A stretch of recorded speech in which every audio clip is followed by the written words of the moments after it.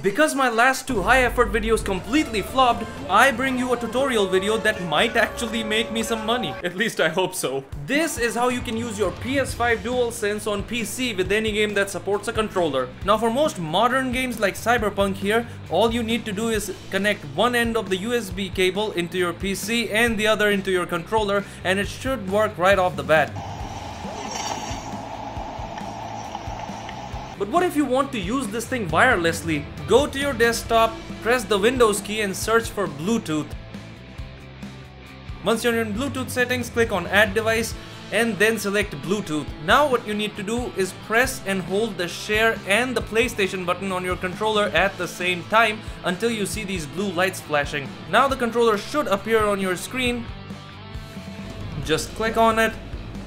The controller will be paired and the light bar will be solid blue. But now if I try to use the controller on Cyberpunk, it just doesn't work wirelessly. On the other hand, it does work wirelessly on a game like Spider-Man, but there is no haptic feedback or vibration. So now the question is, what to do if the game doesn't support this at all or doesn't work with it wirelessly? Here's what you gotta do. In the description, you'll find the link to this page right here for DS4 Windows. Click on download and then click on download again. Select where you want to save the file and click save. Now open the zip file and extract it to wherever you want. I'm just gonna do it on desktop. Navigate to the extracted folder and then select DS4 Windows. The first time you start it, it will ask where to install it. I'm just gonna choose program folder. And now when you're on this screen, make sure to check the option for DualSense device support right here. But if you missed it on your first boot up, all you gotta do is go into settings, device options, and then select DualSense controller support from here. Keep in mind, once you do change this option,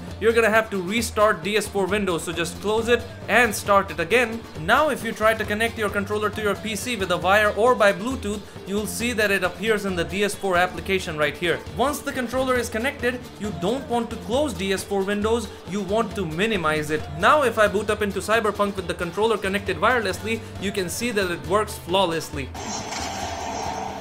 And now you can also use the controller with games that don't support the PlayStation controllers at all, like Red Dead Redemption here. Keep in mind that when you use DS4 Windows, you will have Xbox controls on the screen, because what the program does is makes your computer think that you're using an Xbox controller when in reality you're using a PlayStation controller. The controller now also has vibration support even when using wirelessly, and you can even use the trackpad on your PS5 controller as a mouse. One thing to keep in mind though is that once you do this, you are going to have to pair your PlayStation 5 controller with the PS5 again, because until you do that, the controller will now try to connect to the last connected device. So to pair your PlayStation 5 controller with the PS5 again, use the USB-C cable that you use to charge your controller and connect the controller with the PS5. Once you've done that, you just have to press the PlayStation button on your controller again, and now you can disconnect the wire and use the controller like normal on your PS5. Congratulations! You made it to the end of the tutorial. Hopefully it worked for you. If it didn't, let me know in the comments down below. As always, thank you all so much for watching.